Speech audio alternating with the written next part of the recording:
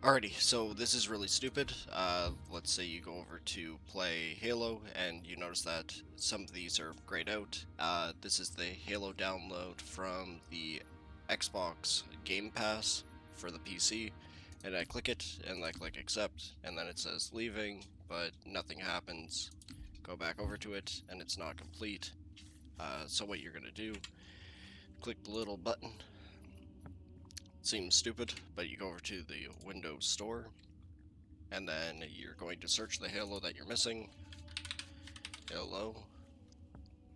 And this one.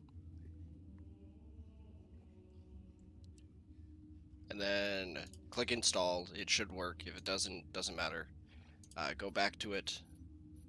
Back. Social. Now it's there. It's kind of stupid, but yeah, that's what you have to do. So even try it for Halo 4. Go back to it.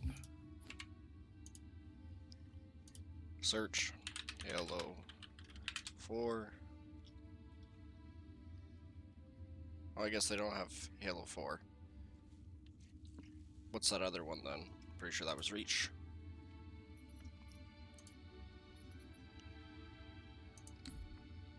Okay, Halo Reach. Click yes. Go back to it. Nothing. Go back over.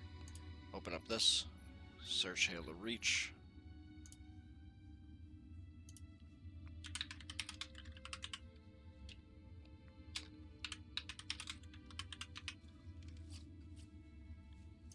Click on it.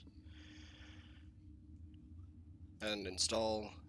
And now when we go back, it will be there. Back out. Social. Halo Reach. I don't know why the heck it works, but yeah, then you can now play. It's dumb, but that's what works for me.